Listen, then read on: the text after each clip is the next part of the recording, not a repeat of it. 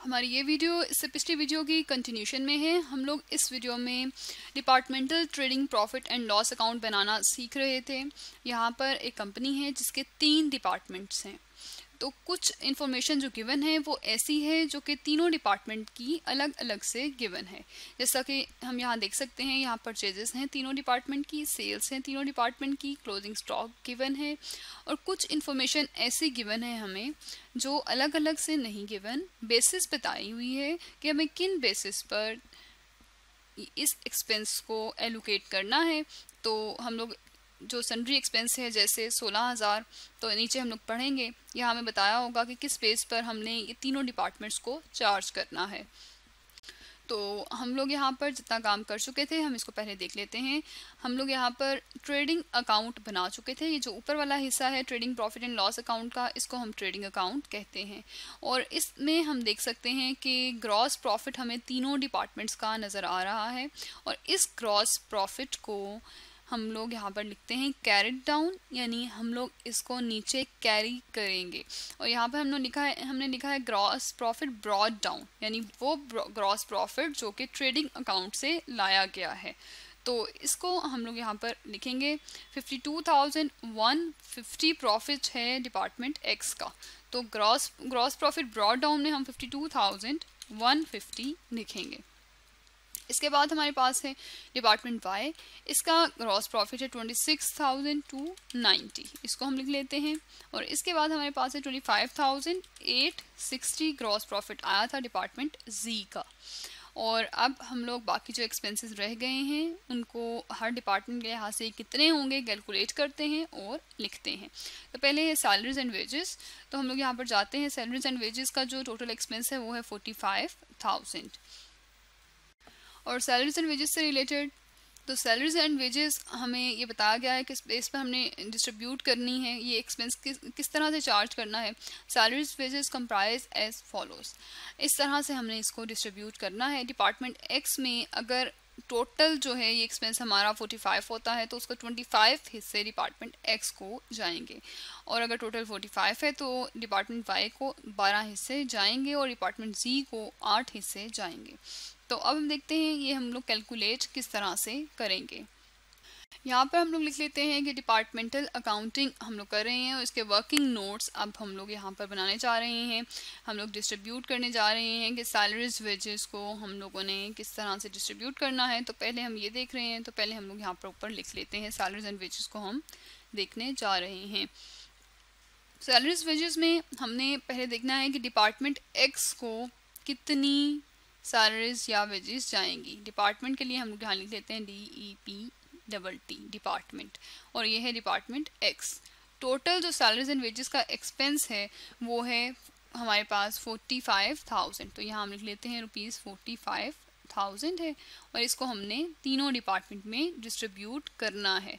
45,000 यहाँ हमने लिखा। डिपार्टमेंट एक्स का पहले फाइंड करते हैं, और एक्स के लिए जो हम लोग के पास गिवन है रेशो जो दी गई है वो है 25/45। तो अगर हम लोग 45,000 को 25 से मल्टीप्लाई करें और इसको फिर डिवाइड कर दें 45 पर, तो ये हमारे पास आता है ₹25,000। तो ₹25,000 जो एक्सपेंस है ये डिपार्टमेंट एक्स में जाएगा सैलरीज एंड वेजेस का। और इसको हम लोग पहले लिखते हैं। डिपार्टमेंट एक्स में सैलरीज एंड वेजेस के सामने 25,000, यहाँ पर हम लोग आ जाते हैं। सैलरीज एंड वेजेस में हमने डिपार्टमेंट एक्स के नीचे 25,000 हम लोग देख चुके हैं कि टोटल एक्सपेंस 45,000 है। तो जितना हिस्सा डिपार्टमेंट एक्स में जा रहा है, जितना चार्ज हम एक्स को कर रहे हैं वो है 25,000, हमने इसको यहाँ पर लिख दिया। बिल्कुल इसी तरह हम डिपार्टमेंट वाई और डिपार्टमेंट जी का भी फाइंड करेंगे। जिस तरह हमने डिपार्टमेंट एक्स का फाइंड किया, बिल्कुल इसी तरह हमने डिपार्टमेंट वाई और डिपार्टमेंट सी का भी फाइंड कर लिया, और ये आ रहा है 12,000 एंड 8,000। तो हम लोग इसको लिखते हैं डिपार्टमेंट वाई में और डिपार्टमेंट जी में। 12,000 आ रहा है डिपार्टमेंट वाई में और डिपार्टमेंट जी में आ रहा है 8,000। हमने इसको यहाँ पर लिख दिया। अब अगर हम लोग रीचेक करना चाहें कि जो हमने कि हमने जो डिस्ट्रीब्यूशन की है वो ठीक है या नहीं। तो हम इसको किस तरह से चेक कर सकते हैं, यहाँ जो ये तीनों अमाउंट्स हैं जो कि हमने डिस्ट्रीब्यूशन की है तीनों डिपार्टमेंट्स में 45,000 अमाउंट की, तो हम लोग यहाँ पर ये करेंगे कि हम 45,000 हमारी जो टोटल डिस्ट्रीब्यूशन होने के बाद ये जो अमाउंट का टोटल है तीनों डिपार्टमेंट्स में अमाउंट जो भेजी है इसका टोटल 45,000 होना चाहिए। तो हम लोग यहाँ पर अगर देखें तो 12,000 और 8,000 को जमा करें 20,000 और 20,000 में 25,000 को जमा करें तो ये 45,000 बनता है। इसका मतलब है हमने 45,000 को सही से तीनों डिपार्टमेंट्स को एलोकेट किया है। हम लोग सैलरीज एंड वेजेस का जो एक्सपेंस है इसको तीनों डिपार्टमेंट्स को चार्ज कर चुके हैं। अब हम आते हैं रेंट की तरफ।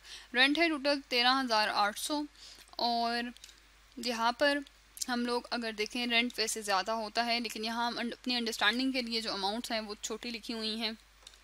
तो हमारा मकसद इस वक्त ये समझना है कि किस तरह से डिफरेंट डिपार्टमेंट को कॉस्ट चार्ज या एक्सपेंस चार्ज हम करते हैं। तो रेंट से रिलेटेड जो इन्फॉर्मेशन दी गई है वो ये हमारे पास है।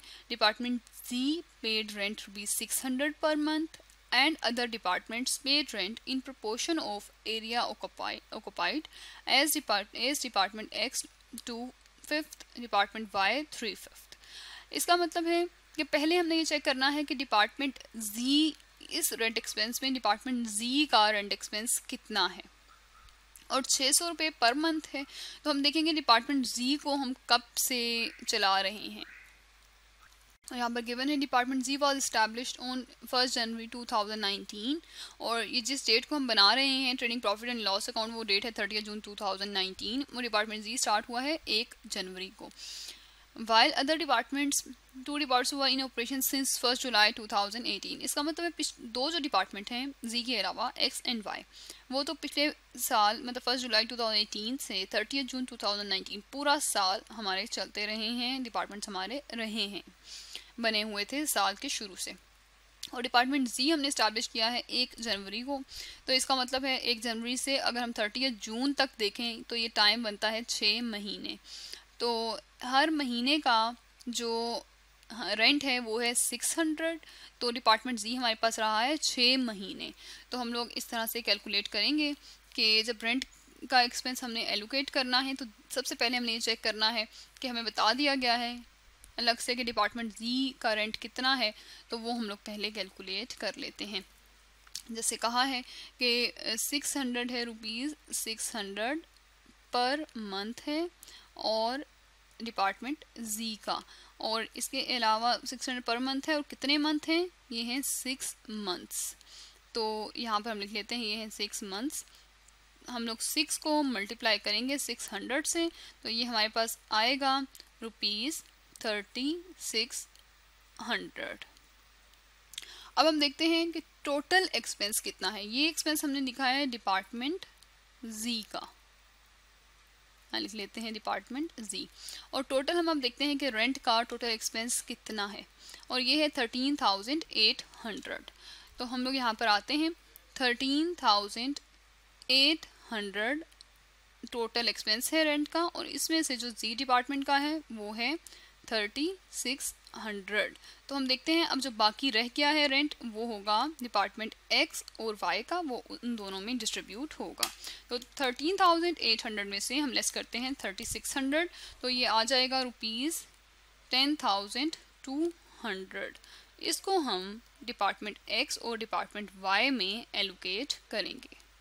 तो ये है डिपार्टमेंट एक्स का 2/5, डिपार्टमेंट वाई का एरिया के लिहाज से 3/5। टोटल एरिया का जितना जितना एरिया दोनों ने लिया हुआ है उतना उतना रेंट उन्हें चार्ज किया जाएगा। तो हम लोग ये कैलकुलेट कर लेते हैं। डिपार्टमेंट एक्स का आएगा 2/5। अगर टोटल 5 है एरिया तो उसमें से 2 हिस्से डिपार्टमेंट एक्स के हैं और इतना ही रेंट डिपार्टमेंट एक्स को जाएगा।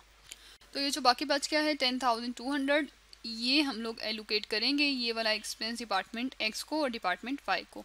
तो 10,200 हमने यहाँ लिखा, 10,200 हमने यहाँ लिखा और अब हम लोग ये कैलकुलेट करते हैं। कैलकुलेट करने के बाद हमारे पास आया है डिपार्टमेंट एक्स का एक्सपेंस 4,080, डिपार्टमेंट वाई का एक्सपेंस 6,120 और जो हमने डिपार्टमेंट जी को चार्ज किया है वो है 3600। और अगर हम इन तीनों अमाउंट को जमा करें तो इन तीनों अमाउंट को जमा करके हमारे पास आता है 13,800। तो इसको अब हम लिखते हैं, इसको भी हम लोग यहाँ पर रेंट है और रेंट डिपार्टमेंट एक्स को जितना रेंट जा रहा है, डिपार्टमेंट एक्स का रेंट है 4080, तो हम लोग यहाँ पर इसे लिख लेते हैं। डिपार्टमेंट एक्स के बाद हमारे पास है डिपार्टमेंट वाई और इसका है 6120, ये हमने यहाँ पर लिख दिया। और इसके बाद हमारे पास जो डिपार्टमेंट जी का हमने कैलकुलेट किया है वो है 3600 और इन तीनों का टोटल है 13,800। इसके बाद जो हमारा रह गया है वो सिंड्री एक्सपेंसेस हैं। इसके अलावा जितने भी एक्सपेंसेस हैं उन्हें एक जगह हमने कर लिया है और अब उनको किस बेस पर हमने एलोकेट करना है वो हम लोग क्वेश्चन में देखते हैं। तो सन्ड्री एक्सपेंसेस को हमने एलोकेट करना है, यहाँ गिवन है। सन्ड्री एक्सपेंसेस को टर्नओवर की बेस पर हर डिपार्टमेंट में जितनी सेल्स हुई हैं, जितना टर्नओवर है उसकी बेस पर हमने एलोकेट करना है। तो वो हम लोग इससे नेक्स्ट वीडियो में इसी कंटिन्यूशन में करेंगे और एलोकेट करेंगे सन्ड्री एक्सपेंसेस को। उसके बाद हम लोग ये अपना न्यूमेरिकल कंप्लीट करेंगे।